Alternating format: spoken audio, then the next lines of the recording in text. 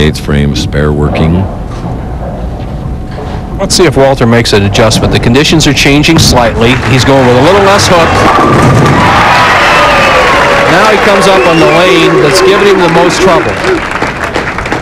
Right. Monday night, did the U.S. help train terrorists attacking America?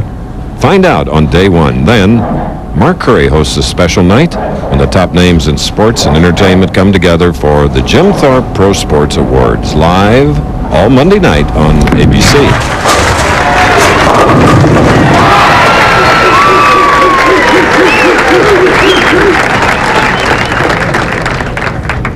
A few hand signals from Walter Ray Williams Jr. He made an adjustment on the left-hand lane, basically cutting the hook down even more and throwing a little harder. He was rewarded with a strike.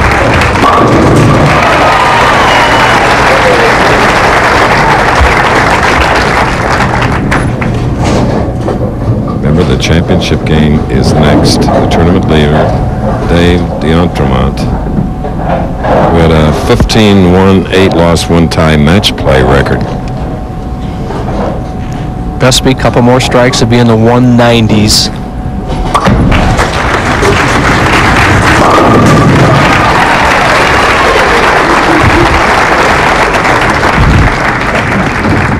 Possible 194 as fans look on, kind of Vespi rooters there, but to no avail as Bob can finish with 5 in a row, and 194 is just not enough, Chris. They're Doug Wilson rooters, too. Doug, our director. And the gentleman's name happens to be Doug Wilson of Canyon Ranch. I didn't know there were two. I thought they broke the mold. And then this guy, I know they had to break it. Bob Vespi. He'll be back. Oh, yes. And he's excited.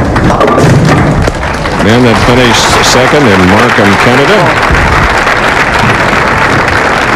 All right, Walter Ray has his match in hand, and he'll go against D'Entremont. He's kind of making a few slight adjustments here, which will be to his advantage in the championship match.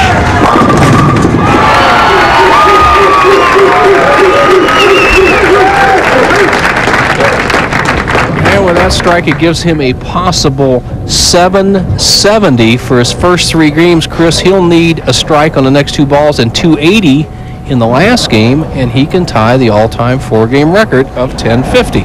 And who set that record? Set in March of 1984 by Bobert. All right. That's an eagle's eye view of Walter, the 10-pin, 234. Just keep it together, Walter. Championship match next. The Big D, Dave D'Entremont.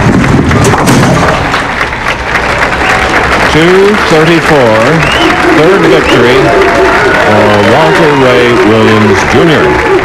Disappointment for Bob Vespi.